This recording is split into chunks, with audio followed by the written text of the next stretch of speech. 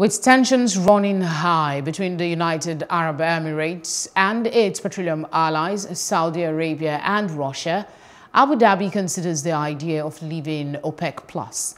This step was not in line with the UAE's policy, as the country has stayed away from public conflicts for a long time, preferring to address issues quietly behind closed doors.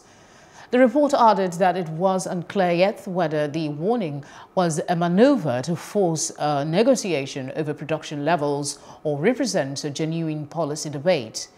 The relations between Riyadh and Abu Dhabi escalated since late summer, when the UAE increased its oil output beyond the OPEC+ quota envisaged in the deal, prompting warnings from Saudi Arabia. Away from business, we'll bring you the entertainment and sports news after this break. Hello, hope you enjoyed the news. Please do subscribe to our YouTube channel and don't forget to hit the notification button so you get notified about fresh news updates.